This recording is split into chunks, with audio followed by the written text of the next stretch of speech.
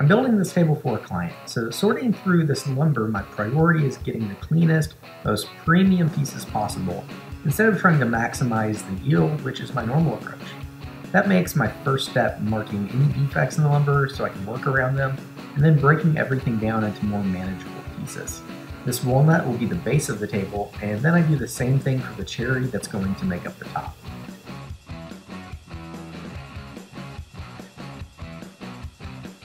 The milling process is the same as always. I start at the jointer to get a straight edge and flat face, rip the opposite edge of the table saw, and then plane the opposite face of the planer. Then I let it sit overnight and do it again. Dried lumber has a lot of tension in it, and almost every time you cut into it, you change the balance of the tension, and the wood will move. Because of that, the best way to get straight and flat boards that stay that way is to mill it over several days and sneak up on the final dimension. I found that 3 milling sessions over 3 to 5 days produces really stable lumber, so that's what I do here. Whenever I do a panel glue up, like a tabletop, I hand plane the edges first to get the best possible glue joint. I do this in pairs so I know that the edges that will be glued together are perfectly matched. After all the edges are hand planed, I fill for and mark where the planer may have left snipe at the end of the board. Snipe is just a tiny dip in the face, and it's just part of the milling process. I keep my lumber long so I can cut this off later and still have the length that I need. The trick to a good glue up is to reverse it. I dry clamp everything so all my clamps are preset, and then I break it down, apply the glue, and clamp it all back together.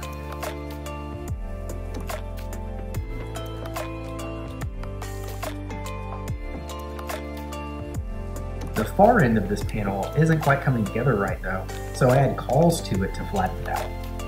Now, I like to glue up large panels in small sections and then glue those together to keep the process more manageable. The other trick to a good panel glue up is just the right amount of pressure.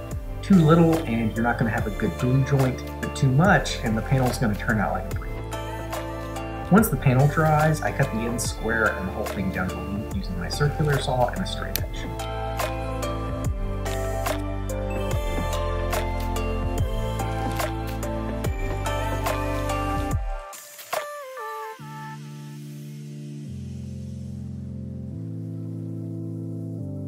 Now I can lay out where the base will sit so I can copy the angle of the intersection to cut the half laps on the stretchers, after I cut them to length and mark the middle.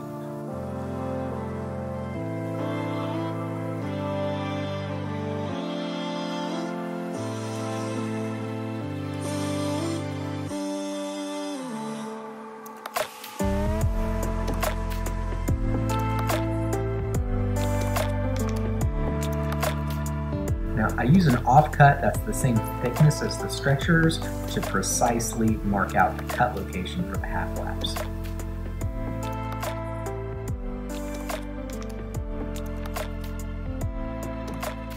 Then I use my bevel gauge again to set my miter gauge on the table saw to the right angle and sneak up on the cuts. I use a dado stack to hog out the material.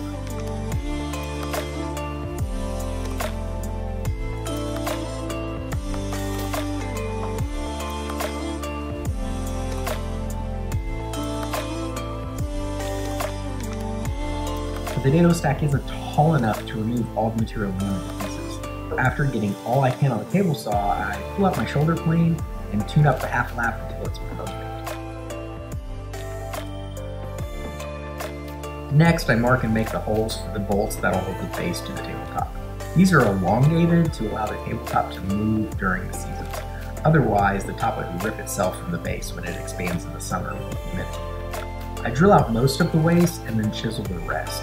I use 2 different size drill bits to create a countersink so that way the bolt head won't be visible underneath the table.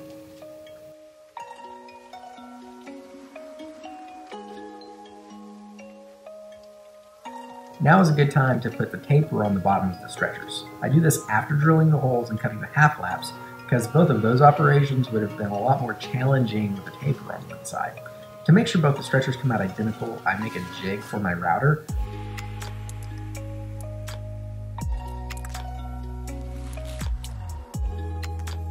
But before routing them, I remove most of the waste with the bandsaw just to make the routing go a bit easier. And when I go to route, I put an offcut in the half flap that I have to route over to keep the grain from blowing out.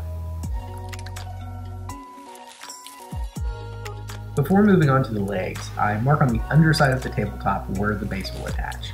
Then I use a salt trick to accurately transfer the holes so I can place some threaded inserts in the tabletop. Oh, is that what you want? That's how you get ants! I'm going with threaded inserts and bolts instead of screws in case this table has to be broken down and moved. The threaded inserts and bolts are going to last longer and there won't be any worry of the hole stripping out like screws might cause.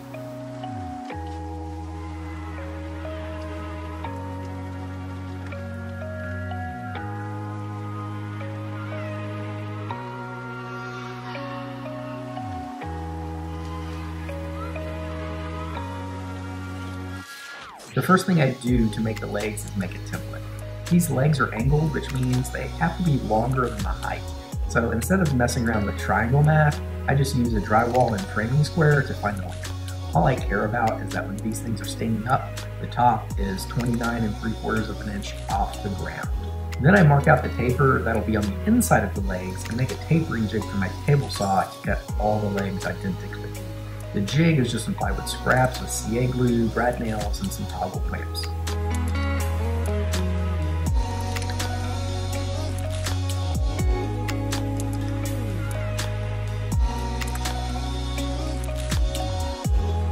Once the template is done, I use it to mark the legs out of the blanks. The pieces overlap on the blanks, so I break them down on the bandsaw. To cut the legs to length, I set up the stop of my miter station with an offcut featuring the same angle as will be on the legs to make sure I have good contact. Then I cut the first angle on the leg, slide it down to the stop, and cut the leg to length. Now they're ready to go on the tapering jig and get run through the table saw.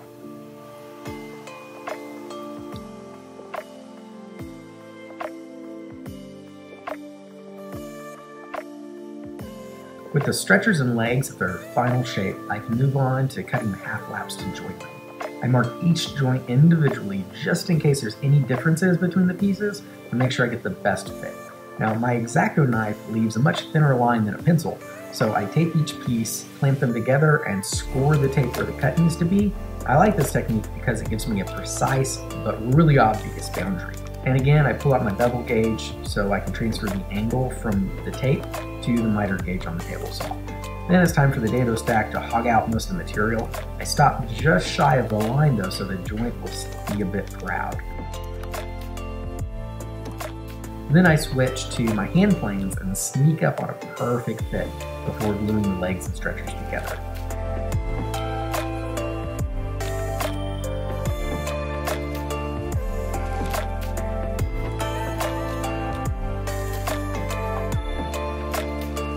To reinforce and accent these joints, I'm going to install some brass pins. I make a template to mark the brass pin locations on the joints, then drill them out at the drill press. Before gluing the pins in, I scuff them with sandpaper to get a better glue bond, and some blue tape helps keep the epoxy off the wood.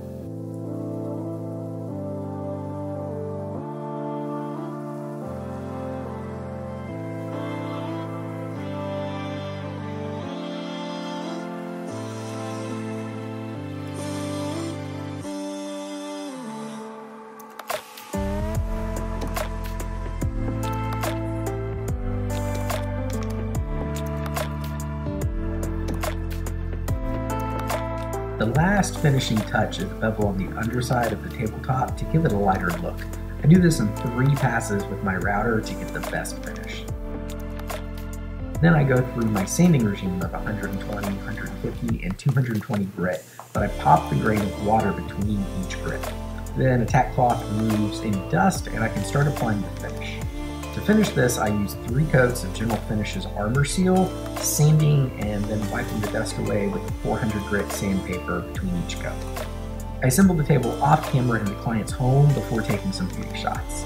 You'll see some chairs I made to match the table in those shots, and that'll be my next video. So make sure to subscribe and hit that bell if you want to see that one when it comes out. Thanks for watching. Please let me know what you think of this in the comment box, and I'm going to go ahead and shut up and let you enjoy the rest of this.